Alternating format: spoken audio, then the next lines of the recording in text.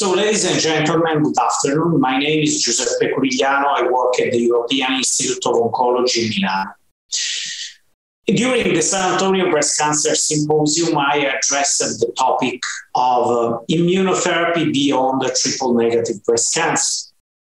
Specifically, I provided the rationale to explore the role of immunotherapy in HER2-positive and in HR-positive disease.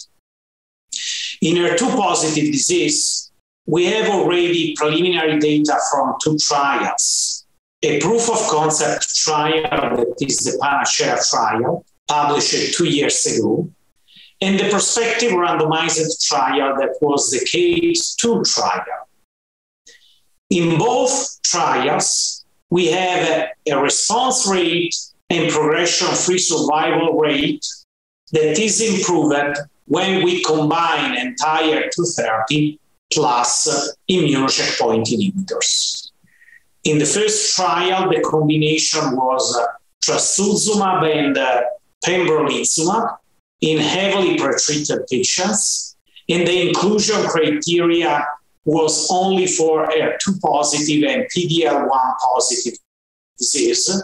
In the second trial, there was a combination of PD-L1 and Atezolizumab, and also in the context of this trial, eligibility was based on PD-L1 positivity. Both trials, of course, provided the rationale to explore immunotherapy in a largest trial that is the KATE3, including a larger population of patients HER2 positive.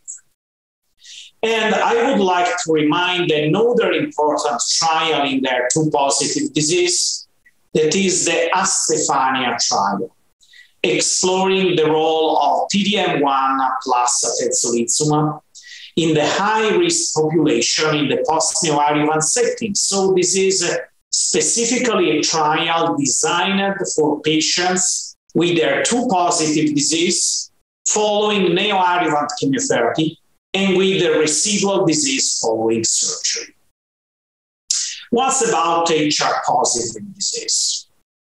The only two trials that I would like to mention are the GELATO trial and the JADA trial. Why? Because finally, in HR-positive disease, we don't have so strong evidence of potential activity of immunocheckpoint inhibitors. In the GELATO trial was explored a combination of Carboplatin and immunocheckpoint inhibitors for metastatic patients with invasive lobular cancer, where usually we have upregulation of gene signatures that can be related to a potential predictive of response to immunocheckpoint inhibitors. In the GELATO trial, a preliminary signs of activity has been observed with this activity.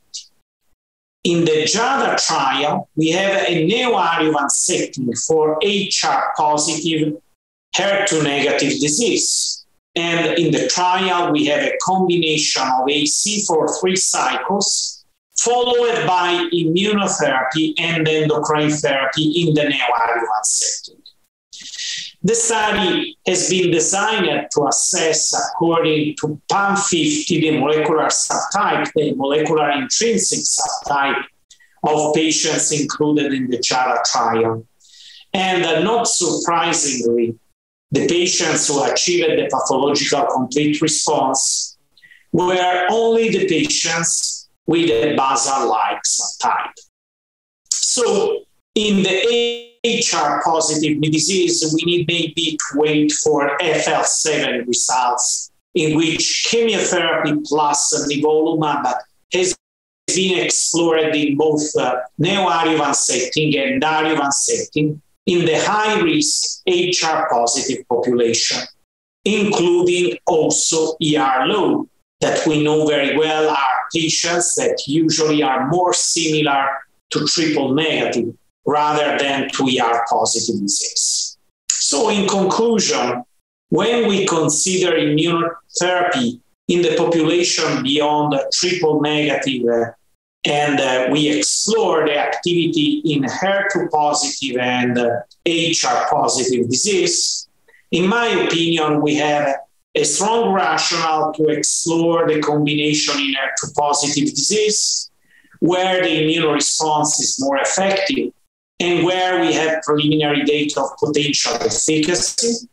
Less rational maybe to explore the activity in HR-positive, HER2-negative disease, where, of course, we have less mutational instability, we have less expression of neoantigens. I believe that in the future, much more role there will be for potential role of vaccines in this population. Preliminary studies explored the activity of HER2 vaccines in both HER2-positive and HER2-low disease, demonstrating a potential benefit in preventing the appearance of invasive disease when used in HER2-positive DCIS, and also a potent immune response was induced using HER2 peptide in trials that had been completed in the beginning of 2000. So now that we have so advanced technologies to produce vaccines, also due to the pandemics of COVID-19, I believe there will be a revival for the use of cancer vaccines in the future. The more neoantigens we will discover, the more powerful can be this approach, mainly in the prevention setting, or potentially also in the adjuvant setting.